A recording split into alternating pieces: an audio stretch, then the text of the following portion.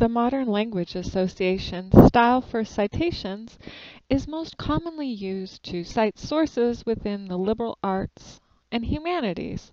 So a lot of instructors in English, literature, and art classes will ask you to create MLA citations. You'll want to be sure to cite any facts or ideas in your paper that you didn't think of yourself, unless they're common knowledge.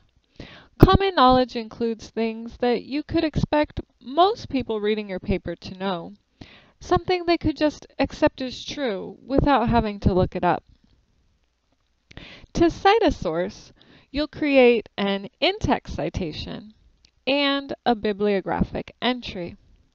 The in-text citation is right in your paper and tells the reader which person you got your fact or idea from. If you're copying someone's exact words, you'll put their words in quotation marks.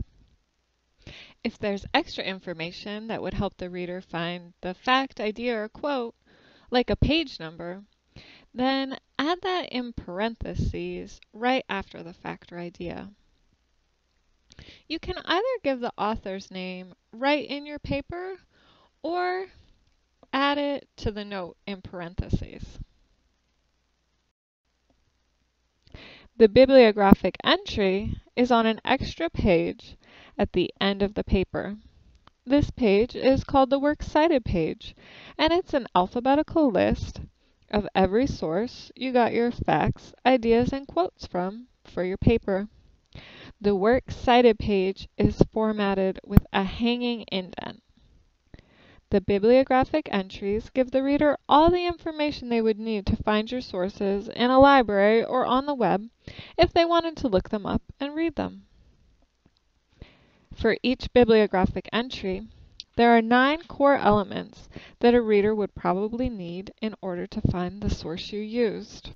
You'll want to include as many of these core elements that apply to your source. You'll find you won't need to use all 9 core elements for every source. For example, look at this song from Beyoncé that the writer found on Beyoncé's webpage. In most cases, other contributors, version, and number don't apply to this source. But wait! What if your paper was all about songwriters and you talked about this song's writers at great length in your paper?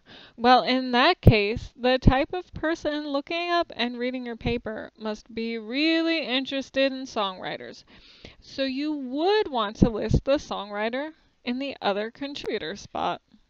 Or wait, what if you listened to a version of the song that the reader wouldn't expect? Maybe an obscure remix. Well, then you'd want to let the reader know the version. Or what if you listened to the song on a CD? Then the number of the song would help someone find it on the CD, so you'd include the number. You might even find that for a few different sources, you'd need to include some elements that aren't on this list. The bottom line is that you need to think about your source and the reader and use your best judgment. When you're just starting out, you'll need to look at a lot of examples to get the hang of it. If you visit the library's webpage, you'll see that we have a handout for MLA citations that gives a lot of examples.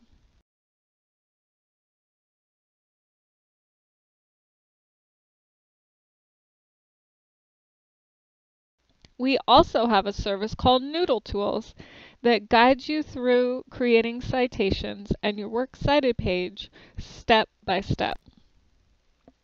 Remember, if you have any questions about citations, contact a librarian.